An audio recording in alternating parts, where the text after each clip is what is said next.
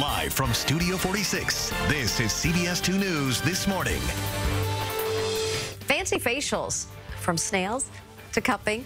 See some of the new ways to get a more youthful appearance. New beauty treatments promise to deliver the fountain of youth.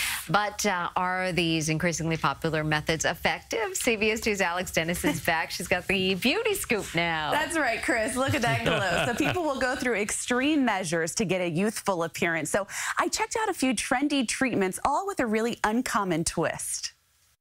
It's a common request in general for people to want to look younger, and they're willing to try anything to do it.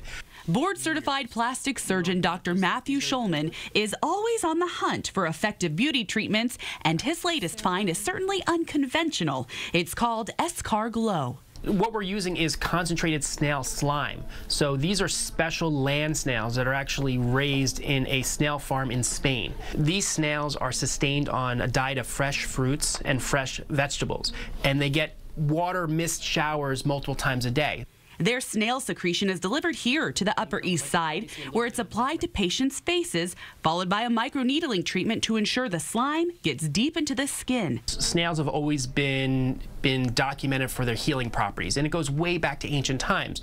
Promising to rejuvenate skin, treat wrinkles, pore size, and even scarring. A facial will cost you about $350.